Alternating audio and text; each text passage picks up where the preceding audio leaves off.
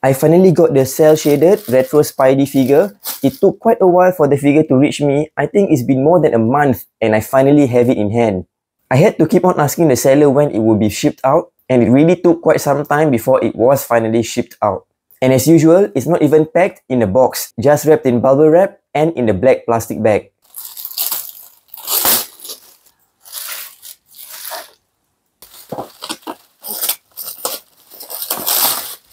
As usual, because it wasn't sent in a box, there are always dents on the clamshell. Look at that. So yeah, that's always the case when you order a figure, MISB, from Aliexpress. It's very rare they actually put it in a box when they mail you. Here's the original and the bootleg, and I'm going to share with you two ways to spot the bootleg packaging. The first one is the letter M at the front. For the bootleg, quite a big chunk of the top part of the letter M here is cut off, but on the original, the corner of the letter M is right at the edge. So that's the first difference from the front, the letter M getting cut off for the bootleg. And for the second difference at the back is the serial number. Not about what the numbers are, because even between original, the number may be different, but more of the position. For the original, the number 2 is right below the T over here from the word Torna. But for the bootleg, the number 2 is below the word S from Super. So that's the second way to spot the original, by the position of the number at the back. I think the position of the serial number is a consistent thing between the original figures. And there's actually a third difference, which is about the tape on the clamshell.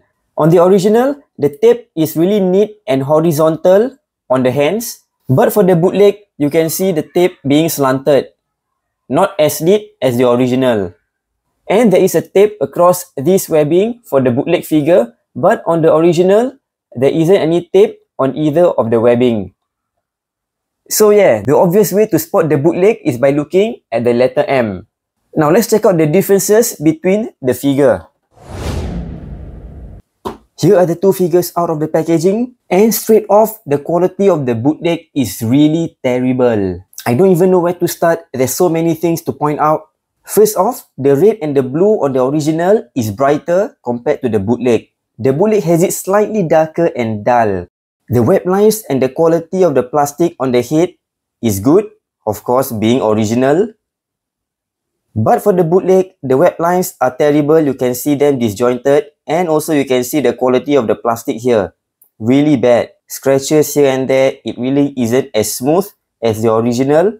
And you can see the disjointed web lines on the bootleg. Up close, there's so many things to talk about on the torso. The corners of the web lines on the torso of the bootleg doesn't touch the edge of the red paintwork, unlike on the original. The cel shading line here is thinner compared to the original. Same goes on the other side. There is an obvious gap at the ab crunch compared to the original, whereby you don't see the gap. The web lines on the forearm is really terrible on the bootleg. Look at this on the left hand. Really bad and disjointed. Original one has it good. Cel shading on the leg on the original is right below the crotch here, but on the bootleg, it is slightly in front. Same goes on the other leg. This one is really more towards the front compared to the original, which is more to the side. And look at the front of the elbow joints. On the original, it is really clean. But on the bootleg, look at how poor in quality the plastic is at the front of the elbow joint. It's really looking bad.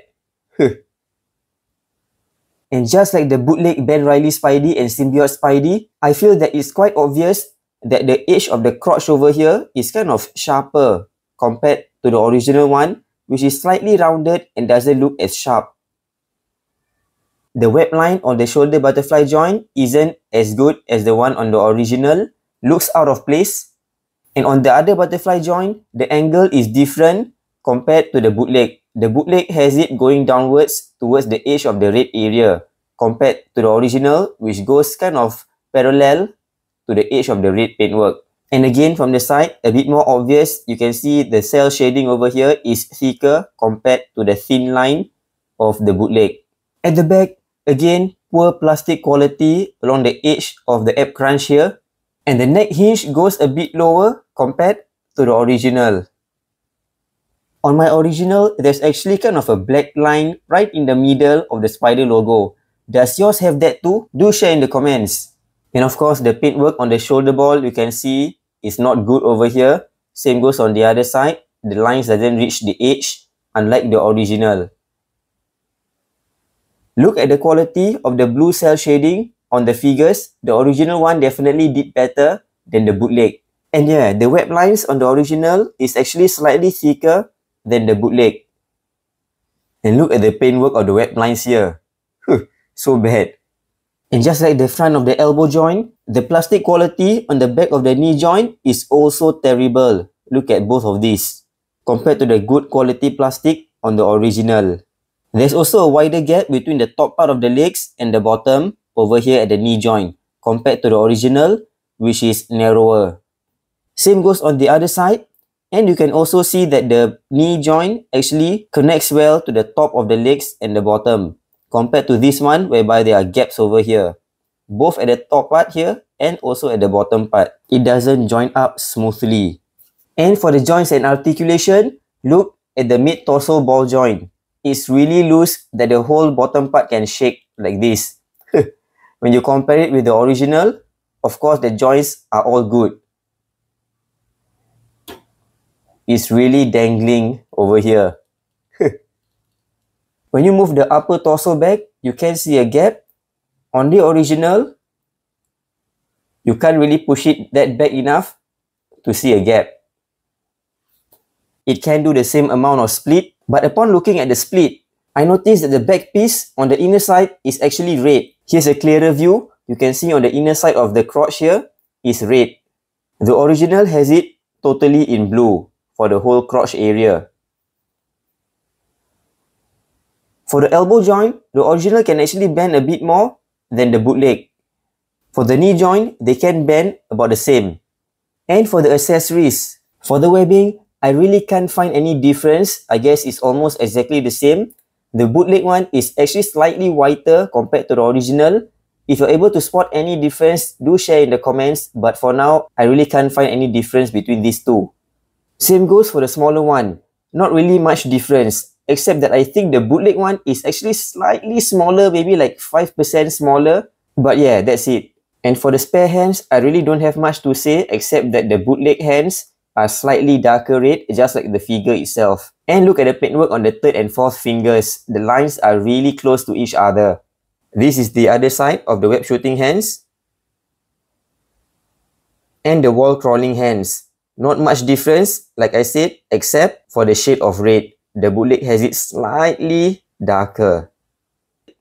So just like the bootleg cel-shaded animated series Venom, this bootleg cel-shaded Spidey is actually even worse. At the very least, the bootleg cel-shaded Venom has decent paintwork and overall looks okay besides the loose joints that I've shared about. But for this cel-shaded Spidey, the overall look and quality of it is really bad. To me, even worse than the bootleg Ben Reilly Spidey and Symbiote Spidey. So is it worth getting it at the price point of about 20-ish USD? I would say not really, because the quality is really not that great, as you can see from my comparison. You should definitely look out for the original. If you spot any other differences during this video, do share in the comments.